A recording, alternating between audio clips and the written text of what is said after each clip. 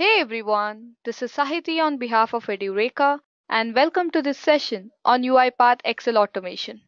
So thank you all the attendees for joining in today's session. So let's get started with the session now.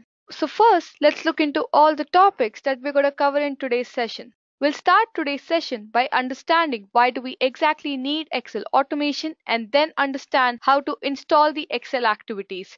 After that, we'll look into what screen scraping is and then finally look into a hands-on where we'll be fetching details from an Excel file and then feed it into a Google form. Alright, so that sounds interesting, right? So why do we need Excel automation? Well, as all of us know that Excel is perhaps the all-time champion in storing, organizing and manipulating the data. Excel is easy to use and is also highly popular. But it is not always user-friendly and at times it can prove to be very time-consuming and hard to integrate with other applications.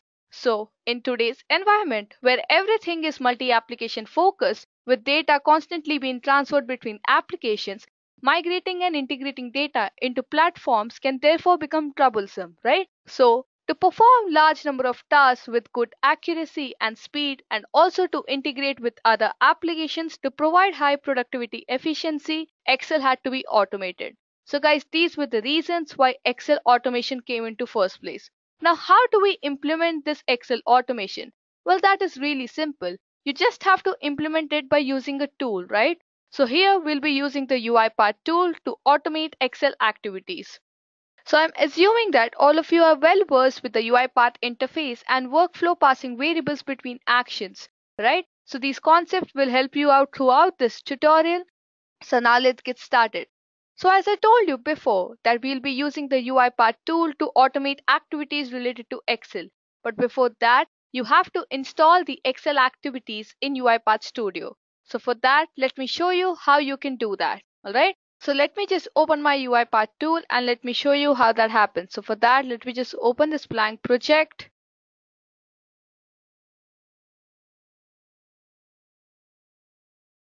So when you open your UiPath Studio, you can go to this Manage Packages option. Alright, so when you click on this, this is where you can check if your Excel activities or any other such activities like the Word activities, the mail activities are installed or not. So in my system, you can already see that the Excel activities are installed. Alright, just in case if Excel activities are not installed on your system, you just have to search in the search bar for Excel activities and click on the Install Radio button. Alright. So that would automatically install all the packages related to the Excel activities. Now let me just close this.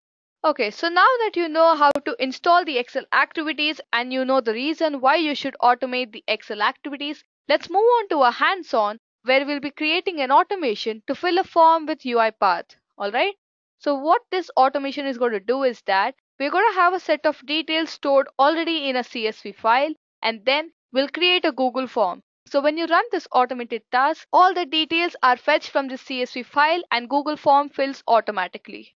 Alright, so is it clear to everyone? Alright, so that's great. So now let's continue with our demo. So to understand this, let's go back to our UiPath tool. Alright, so let me just go back to my UiPath tool. So we already have a blank project created here. So now let's just drag and drop a sequence in the workspace. Alright.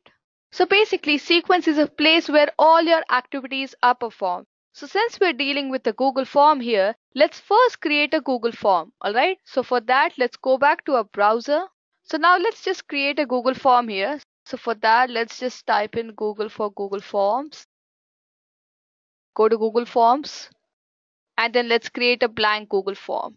Alright, so let's just say we create an application form. So let's just type in the name as application form and the form description as details of students, right? And then let's start adding questions. So let the first question be the name. All right. Let the second question be mobile number. Let's add one more question, which could be university name. And finally, the email ID. So guys, this is a simple form. Well, you can customize your form as you want. Now let me just send this Google form to anybody, right? So let me just send this Google form to myself. So let's just type in my mail ID. All right, and click on send. Once I click on send, let me just open my mail ID. And then you can see that I've got an application form, right? So let me just open this application form. So the link over here has to be included in your sequence. So let's go back to our UiPath tool.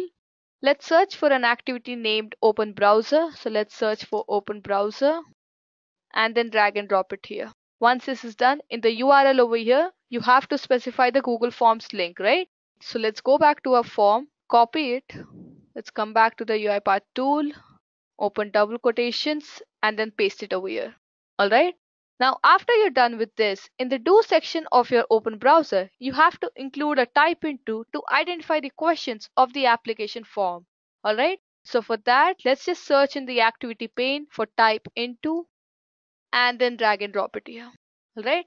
So if the first question is about full name, so let's just type in the text as full name. And to indicate the element in the browser, you have to first open that application form, right? So let me just open that application form. Go back to the UiPath tool, click on this indicate element browser, and then choose this field, right? So I've chosen this field. So basically, this is the field that it identifies your answer, right? So when the first question is about full name, your answer would be fed here automatically. Similarly, we have to do the same for the next three inputs also, right? So let's just drag three type intos here and then include the text, mobile number, university name, and then email ID. So let me indicate the element inside the browser for mobile number. So let's just open that and let me choose over here. Similarly, let me do it for the university name and also the email ID, right? So let me just open that. All right. So guys, this was the basic step to input all the fields. But here, let's put some test information to check whether it's working or not. All right. So I'll remove this full name and include a name here. Let's say I put a name Sahiti with mobile number. And let me again also include the email ID, right? So let me just do it. All right. So now let's just check if it's working or not. So when you open this form, you can see that after you fill in all the details, you click onto the submit button, right? So we have to automate that movement also. So for that, in the activity pane, we're going to search for a click activity. So let me just drag and drop the click activity here and then indicate the element inside browser, right? So let's just click here and then do that. So now once you've automated your click button also, there could be some times that because of your network issues, the page may not be loaded immediately, right? So for that, we're going to add a delay activity. So let's search in a delay activity and then let me just drag and drop it here. In the properties panel of the delay activity, let's add for how many seconds do we want the delay. So let's say if I want the delay for 3 seconds, I'll add in this format. Alright, so this would basically add a delay of 3 seconds. So if you observe here, this complete sequence is only working for a single input.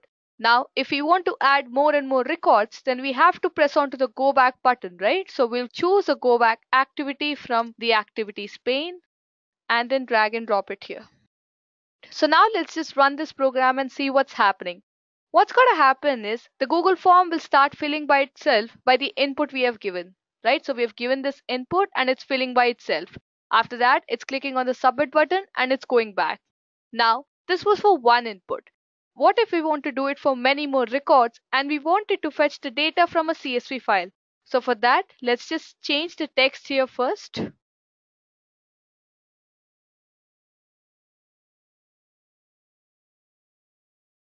Now to read the data from a CSV file and to repeat these actions again and again, we have to create a flowchart. So for that, let's first create a sequence again. So let's just close this and then go to a new sequence and let's just say we name it as Excel demo.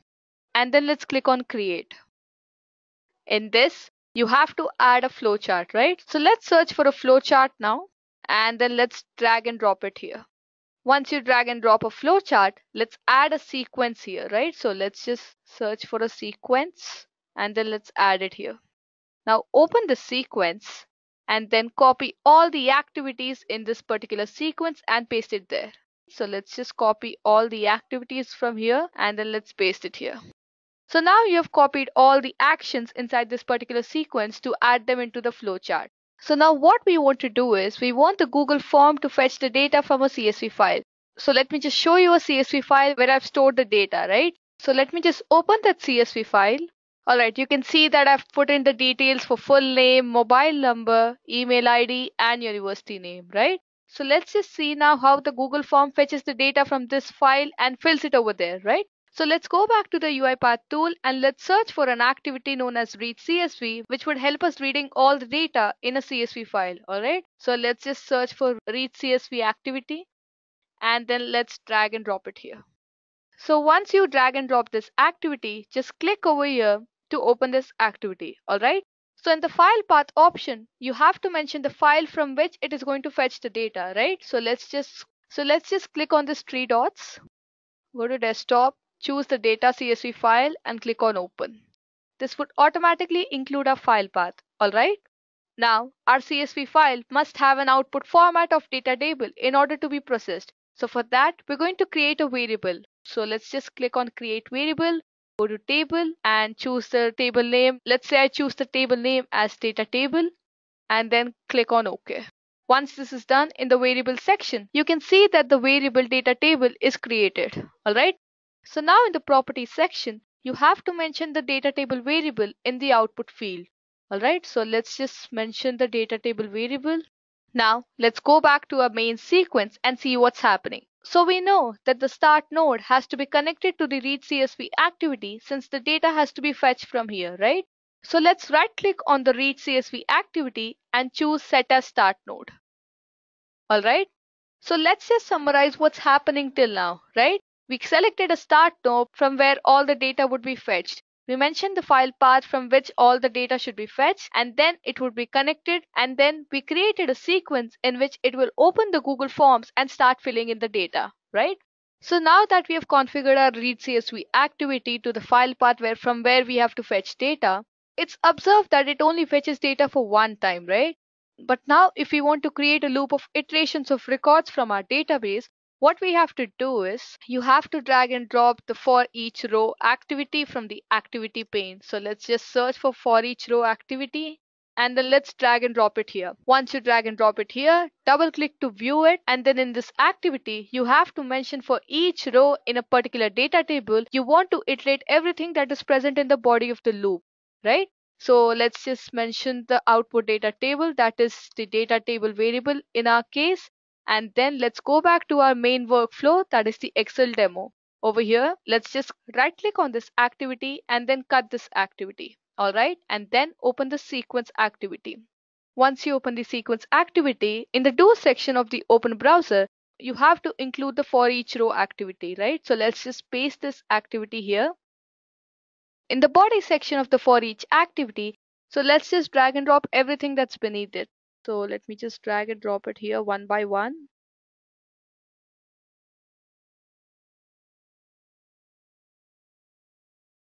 And then let me just delete this body section. Now let's just summarize what all is happening in the sequence. Well, the open browser activity is going to open the Google Forms link that we mentioned.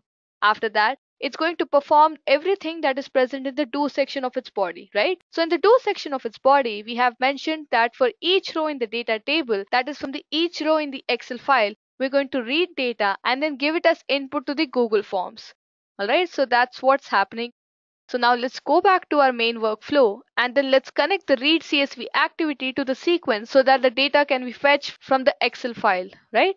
So let's just connect this activity now. And then let's run again.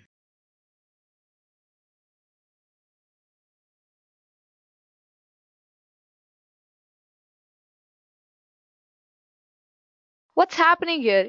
It's filling the text again and again that we mentioned in the type into actions, right? So we don't want this to happen. We want the data to be fetched from a read CSV file. So for that, we have to mention the row names of our CSV files. So let's just mention. So for that, in the type into field, we will place the information of the row names of our CSV file, right? So let's see what are the names that we have given in our CSV file. Well, we've given full name, mobile number, email ID, and university name, right? Let's mention these in the type into fields. So for that, let's go to the first type into fields, type in row and in brackets, type in full name and convert it to string. Similarly, do that for mobile number, university name, and then the email ID, right? Now, once it is done, let's click out of the sequence and check for errors. Well, you can see that there are no errors, right? So let's just open the complete sequence and check for exclamation marks. There are no errors. So let's go back to our main workflow and run the project. But before that, let's close our CSV file, right? So let's just close our file. And then now let's run the program. So when you run this program, you can see that all the fields are filled automatically in the Google form, right? It's not just happening once, it's happening until the time it's able to fetch the details from the Excel file, right?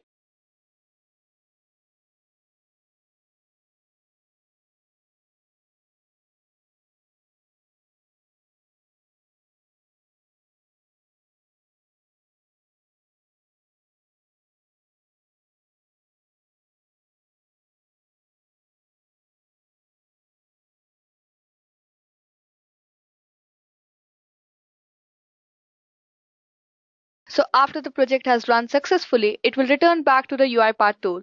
So now let's open the Google Forms and see the number of responses, right? So let me just open the Google Form. So you can observe all the responses here. So that means our project was successful. So guys, you just saw how a simple Excel activity got just automated. You can implement this at a large scale industry where many hypergrowth companies are using it to automate their tasks to save time, money, and also get their tasks done with high accuracy, right? So that's how automation will help you to enhance your businesses in the scaling industry. I hope you like this session. Thank you and have a great day.